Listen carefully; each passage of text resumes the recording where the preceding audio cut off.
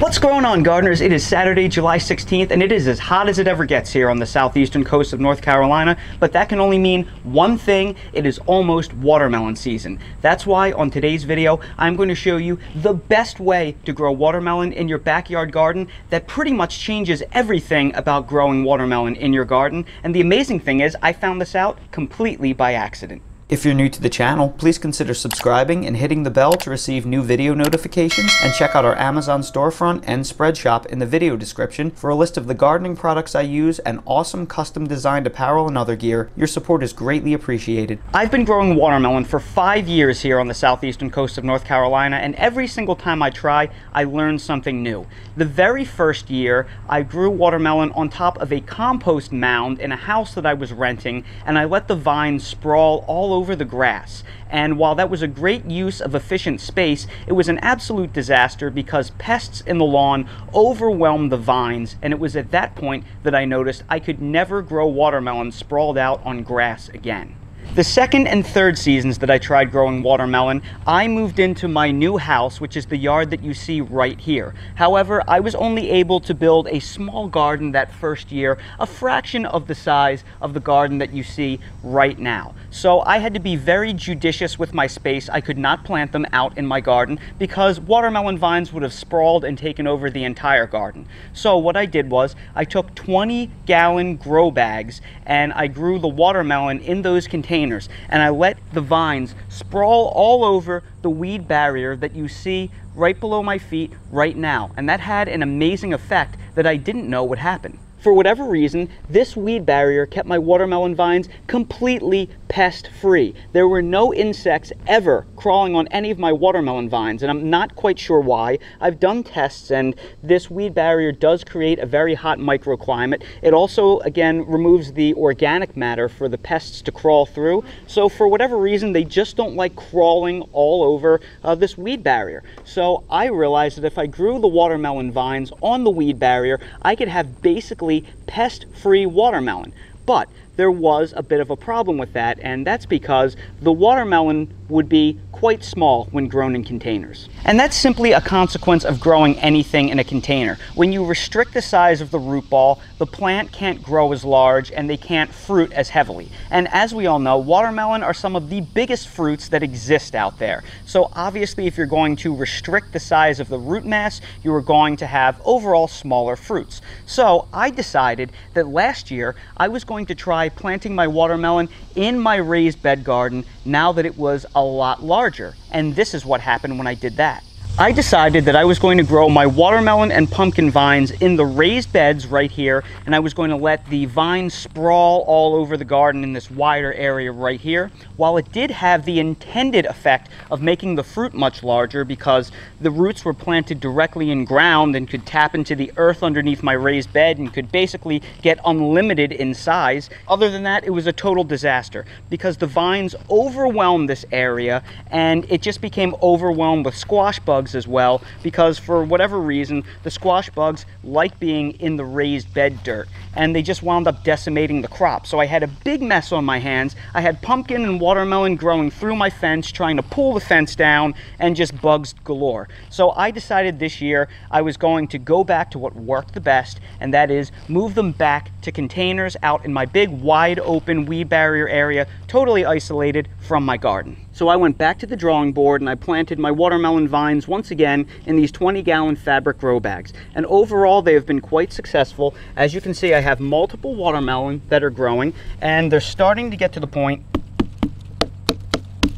where I hope that they will be ready for harvest. However, as you can see, these watermelon are quite small once again, and that is again a consequence of growing in these grow bags. They restrict the size of the roots.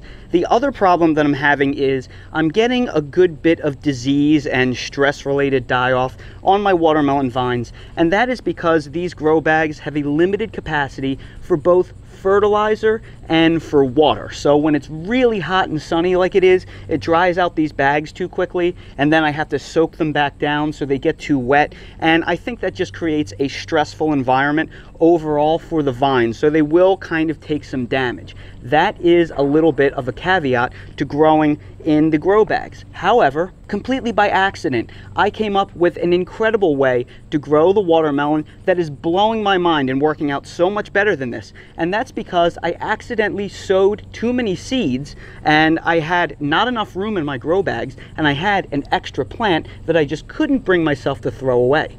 So I decided to take that one leftover watermelon plant and stick it right here in between my persimmon tree and my fig tree. And I figured the roots of the fig tree and the persimmon tree will probably choke it out. It won't grow well, but I don't want to waste it. And if it happens to grow, I'll just let the vines sprawl all over my weed barrier. That's exactly what I did, and what happened just blew my mind. Just wait and take a look at the size of this watermelon vine. That is all one single plant. That watermelon vine is bigger by far than all the other 3 or 4 watermelon plants that I'm growing in containers. It took off like a rocket. Now I'm finally growing watermelon in the perfect environment. I'm growing it in ground where it can have unlimited space to grow the roots. I'm not having to deal with fluctuations in the moisture levels and the fertilizing levels inside the containers, because the big root system is tapping into the whole earth and it's not having those big temperature and fertilizer fluctuations. I'm getting huge fruit. Listen to this thing. This is the biggest watermelon I have ever grown to date, and I'm so excited. I can't wait until I can harvest this thing, but looking at the tendril, it still has a little bit of time to go. And because I'm growing it on the weed barrier, I am getting all of the pest protective effects of the weed barrier. They are completely pest free. I haven't seen a single bug ever crawling around any of these vines. And because they're growing in ground, they are totally disease free. They have no leaf spots on them, and they don't look stressed out at all. And because they're isolated in the corner of my yard here, they're not creeping into the rest of my garden and strangling out the rest of my crops. This is completely perfect. This is the best environment that you can grow a watermelon in your backyard garden. So, to recap, here are my 3 tips for growing the best watermelon possible in your backyard garden. Number 1, grow your watermelon vines in ground if at all possible. Watermelon obviously have enormous fruits, and as a result they have an enormous demand for water and fertilizer. And when you plant them in ground, your in-ground soils just have a more stable source of nutrients and moisture than growing in a container. So when you grow them in ground, your vines will undergo less stress and they will generally be healthier. If you must grow them in containers, I recommend that you grow small fruited watermelon types or bush varieties like a bush sugar baby. They will grow better in containers. Number 2, grow your watermelon vines isolated in the corner somewhere and not around the rest of your garden. Your watermelon vines will take over the entire area and they will crowd out other things, so it's very important that you give them enough space to grow. They will perform much better, they will fruit better, and they will be healthier as a result. Now, planting them underneath my fruit trees, I think I accidentally scored big time because the fruit trees and all the mulch shade out the roots. So it keeps the watermelon roots and the core of the plant very cool.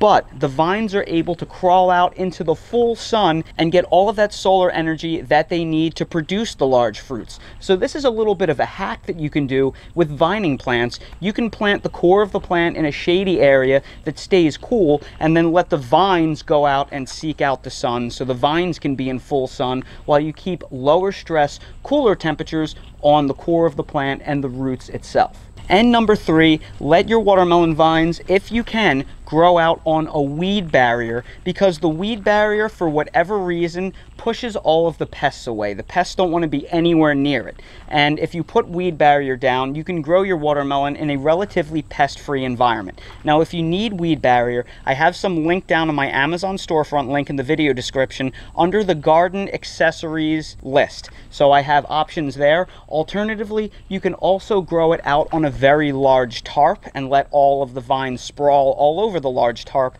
Just be aware that if you put a tarp or weed barrier down, it's going to snuff out anything growing underneath. They're going to have to sit in that spot for 3 or 4 months in order for the watermelon vines to grow and the fruit to mature. So don't put it down on a nice area of your lawn, or it will snuff it out and kill the lawn. Now you may be thinking, well, your vines look healthy and all, but big deal, you're only growing one watermelon, and I don't want to go through all that work to grow one lousy fruit.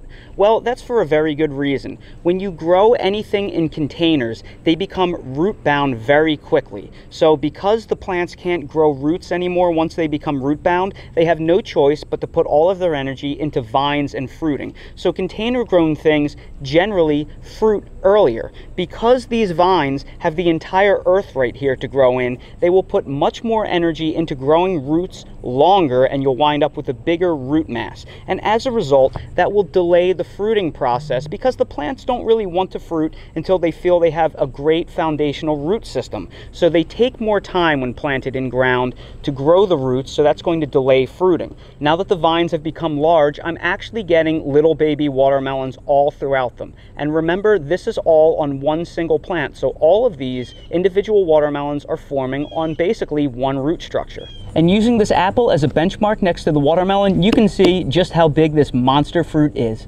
Now remember, watermelons are part of the cucurbit family, so while they are self-fertile, they have individual male and female flowers.